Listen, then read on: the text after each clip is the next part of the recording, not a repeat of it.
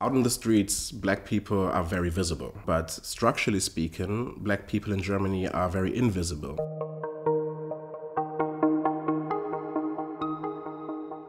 This summer, for the first time, Germany's black community is launching a census. For decades, black people in the country have been in a sort of statistical blind spot. That's because, unlike in the US or the UK, Germany doesn't ask questions about race or ethnicity in its censuses and surveys.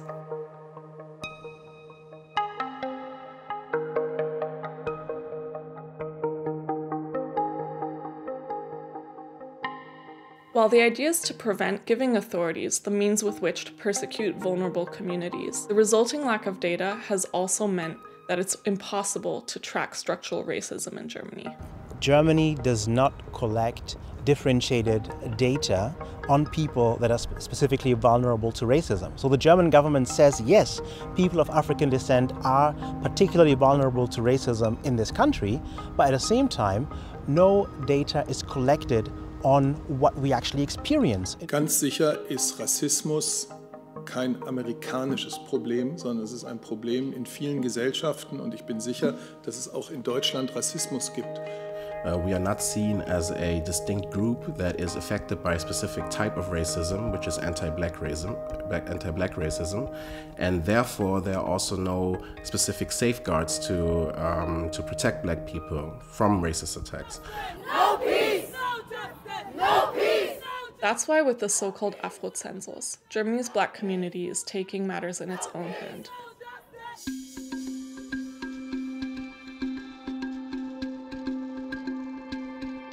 With Afro-Census, we want to get an insight into the lived experience of people of African descent, black people in Germany.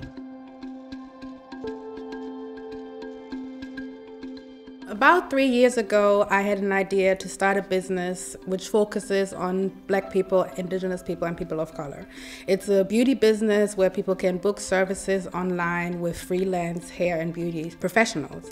And I wanted to pitch my business idea to investors. I came across the challenge of not finding data about black people and their consumer behavior in Germany specifically. You can find data about the UK, about America, about France, but you can't find it about Germany. And that was the reason I did not get the funding and I had to bootstrap my business on my own. Data is not only important for a startup or a new entrepreneur in the market. A Fortune 500 company has to diversify. They want to understand emerging markets, and specifically black people are one of the youngest emerging markets in Germany. How are you going to understand your customer if you don't have data about them? The issue of having very little data gets even worse in times of crisis, especially now in the corona crisis. Many of the things that are affecting black communities, but also other people of color, are now even worse than they are in a normal setting. We will ask respondents to share with us whether and in what ways their experience of discrimination in the recent weeks have been impacted by the corona pandemic.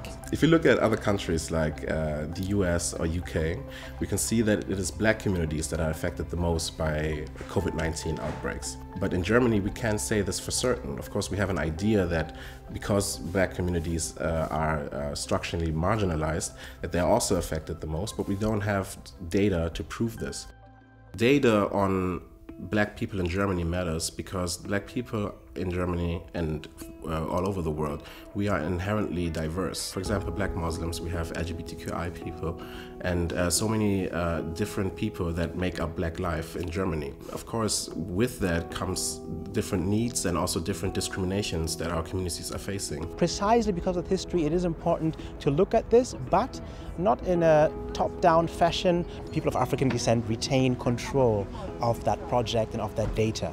So we are literally the subjects of our own research rather than being the objects of somebody else's gaze. This will be the first time that such a survey is conducted, but we do hope and we work hard to make sure that this will not be the last time.